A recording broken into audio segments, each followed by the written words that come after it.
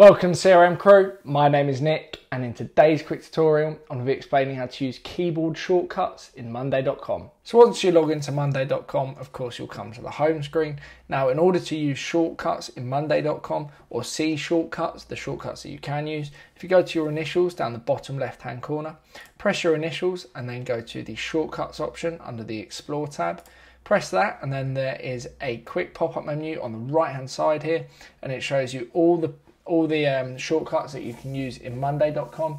A lot of them are using your keys and they are really useful. They make using Monday.com 10 times quicker and I thoroughly recommend getting to learn them, getting to know them, because in the long term using these in Monday.com is really beneficial and makes you far more productive.